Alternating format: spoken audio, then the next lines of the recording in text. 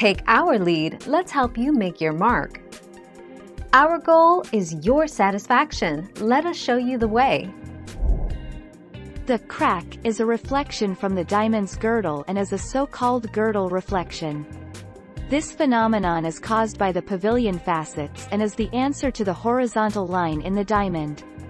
The purpose is simply to protect the diamond. A thicker girdle protects better than a very thin girdle.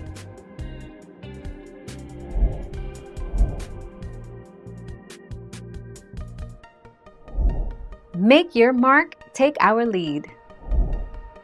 There is no way to repair it. Recutting a diamond will make it a little bit smaller. It'll probably lose a couple of points as well. And it may even lose appraisal value if it loses enough carat weight. Unless you get lucky and recutting it only removes a few points, it may not harm the value much.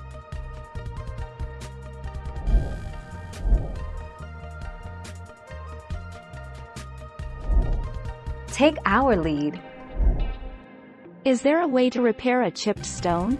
Unfortunately, the answer is no. Once damaged, a stone cannot be restored to its previous integrity.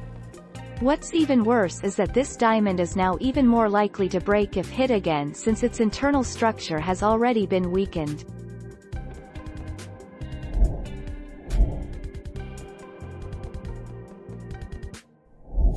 Make your mark, take our lead. The answer is yes. Yes, jewelers do buy chipped or broken diamonds. The amount of money that jewelers pay for a fractured stone depends on the size of the stone, the quality of the stone, how much damage has been done to the stone, and also, how much money the jeweler has on hand.